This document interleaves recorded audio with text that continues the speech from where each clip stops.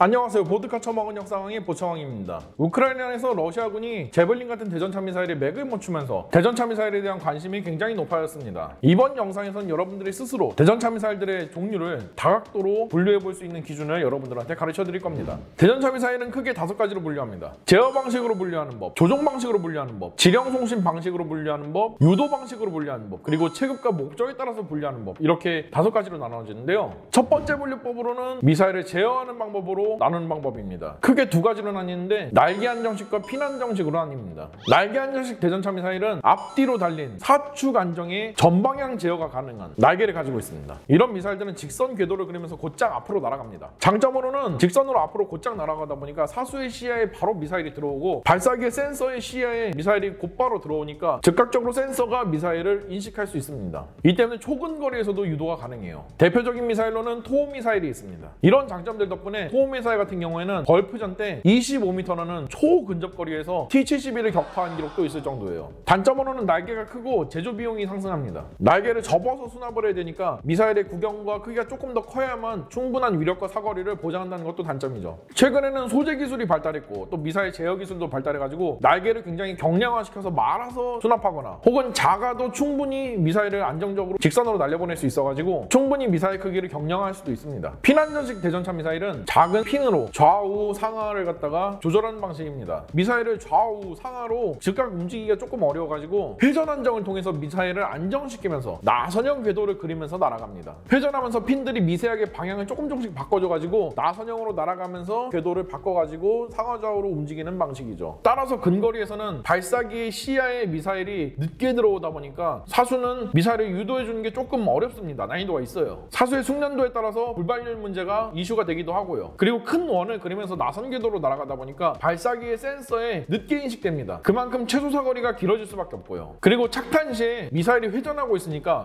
전차의 취약 부위를 갖다가 노려서 때린다든지 하는 핀포인트 사용 능력은 조금 떨어지는 편입니다. 대신에 조그만한 핀으로 조종이 되니까 무게와 공간을 절약할 수 있어가지고 구동부가 작아도 돼서 훨씬 더 작은 대전차 미사일의 크기에서도 큰 위력과 사거리를 낼 수 있다는 게 장점이죠. 대표적으로는 러시아제 대전차 미사일들이 전부 다 이 방식을 채용하고 있고요. 제가 사용했던 메티스템 미사일도 역시 이 방식입니다. 게다가 최근 들어가지고 미사일의 발사기 센서가 굳이 미사일의 뒷공무니를 갖다가 시야 안에 넣어야 되는 그런 식의 유도 방식은 사장이 되고 있는 만큼 최소 사거리 문제가 점점 더 해결되는 미사일들이 많이 나오고 있습니다. 이번에는 조종 방식에 의한 분류인데요. 1세대는 MCL로스라고 부르는 수동으로 조이스틱으로 일일이 미사일을 조종해가지고 맞춰주는 방식입니다. 서방 최초의 대전차 미사일인 SS-10, 소련제 슈메, 플레이타, 말류카 이런 애들이 대표적이죠. 조이스틱 조종이다 보니까 사수의 숙련도에 따라 가지고 미사일 명중률이 왔다 갔다 한다는 게 가장 큰 단점이에요. 교육훈련 시간도 길고 실사격 훈련도 많이 해봐야 되는 게 역시 단점이죠. 2세대 미사일은 사크로스라고 부르는 방식의 미사일입니다. 시선 지령 유도 방식이죠. 내가 조준기로 십자선 안에 적전차를 놓기만 하면은 미사일이 그 방향으로 십자선 정중앙에 맞춰가지고 조종되면서 날아가는 방식입니다. 미사일 꽁무니에는 플레어가 달려있고요. 발사기가 이 플레어를 인식해가지고 원하는 방향으로 조종을 하는 방식으로 유도가 되는 거죠. 이전에 조이스틱 조종 방식보다 훨씬 더 편해졌죠. 당연히 교육훈련 시간이 얼마 안 걸리고 심지어 실사격 훈련을 하지 않아도 어느 정도 명중률 보장이 가능해가지고 순식간에 보편화가 되었습니다. 근데 이것도 단점이 없는 게 아니에요. 조준선 밖으로 미사일의 플레어가 튕겨나가 버리면은 그대로 불발되어 버린다는 단점이 있기 때문에 고속으로 기동하는 물체를 잡기는 좀 어렵습니다. 그리고 급격한 방향 전환을 하면은 불발될 수도 있다는 게 단점이죠. 게다가 저기 미사일 발사 사실을 알아채고 나서 사수 방향으로 포든 총이든 뭐든 쏴가지고 무력화시키면은 역시 불발난다는 것도 MCL로스 방법이랑 크게 차이가 나지 않습니다. 2.5세대 방식은 자동 목표 추적식 방식입니다. 자동으로 목표 추적이 가능한 화기관제 시스템을 달고 있는 대전차 미사일 유도 시스템이 여기에 해당하죠. 비키리 미사일과 실크발 조합이 대표적입니다. 유도 방식 특성상 조준선을 계속해서 표적이 놓은 상태로 유지를 해야 된다는 건 맞지만 그걸 사람이 아니라 기계가 자동으로 해준다고 생각하시면 이해가 편하실 겁니다. 3세대 방식은 발사 후 망각 방식으로 내가 적을 락온해주기만 하면은 쐈을 때 미사일이 알아서 날아가서 표적에 맞춰가지고 사수가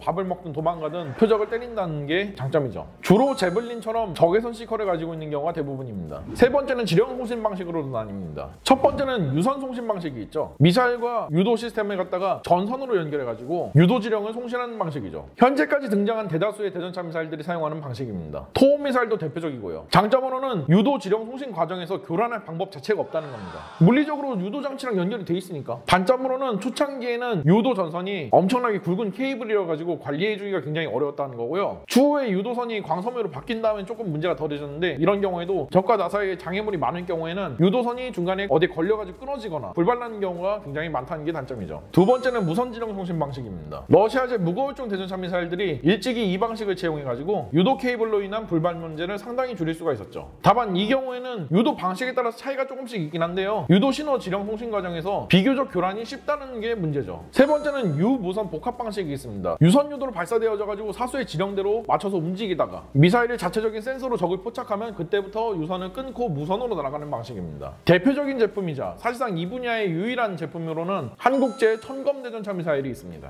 유도 방식으로 세대를 구분하기도 해요. 1세대는 수동식 시선 지령 유도 방식입니다. 유도 장치로 사수가 직접 미사일과 표적을 보고 미사일을 조종해주는 방식이죠. 여기에 조이스틱이 조합되어져 가지고 운영되게 됩니다. 두 번째는 자동 시선 지령 유도입니다. 내가 조준기로 적을 조준해주면은 센서가 미사일의 플레어를 보고 해당 조준선으로 미사일을 이동시켜줍니다. 세 번째는 레이저 유도 방식입니다. 발사기가 암호화된 레이저를 갖다가 표적에 비춰주면은 미사일이 그 레이저가 지시해준 표적을 따라가가지고 맞추는 방식이에요. 4세대 대전차 미사일은 적외선 유도 방식입니다. 적외선으로 표적을 낙원해주기만 하면은 미사일을 발사한 다음부터는 미사일이 알아서 자체 센서로 날아가가지고 적을 맞추니까 발사 후 망각이 가능한 그런 유도 방식이죠. 이외에 매버릭 미사일이 사용하는 전자광 유도 방식, 크리잔테만 미사일이 사용하는 반응동 레이더 유도, 엔로우가 사용하는 예측 시선 유도, 헬파이어 미사일의 밀리파 유도 등이 있습니다. 다음으로는 용도에 따라서 5가지로 나누는데요. 첫 번째는 경대전차 미사일입니다. 혼자서 휴대가 가능하고 운영이 가능한 수준의 최적의 미사일을 얘기하는 거죠. 단점으로는 미사일의 사거리가 좀 짧고 아무래도 위력이 좀 약합니다. 대표적으로는 엔로우, 현궁, 메티스엠 이런 미사일들이 있죠. 두 번째는 가운데종 대전차 미사일입니다. 1인에서는 운영이 어렵고 여러 명이서 뭉쳐가지고 대전차 반 단위로 운영을 해야 돼요. 보병이 휴대하기에는 한계치까지 무거운 경우가 굉장히 많습니다. 장점으로는 발사기의 성능이나 미사일의 성능이 경보병용보다는 훨씬 더 성능이 좋은 경우가 많습니다. 코넷이나 토 미사일이 대표적인 예시죠. 세 번째는 무거울종 대전차 미사일입니다. 이때부터는 더 이상 도수 운반이 어려워요. 대신에 위력이 출중하고 사거리도 길고 굉장히 로켓 모터가 강력하기 때문에 속도가 음속 이상인 경우가 굉장히 많습니다. 또한 미사일의 기동성이 좋고 여러 가지 기능들도 존재하죠. 대표적으로는 헬파이어 미사일, 아타카 미사일 이런 것들이 있습니다. 네 번째는 건런처, 즉 포발사 대전차 미사일입니다.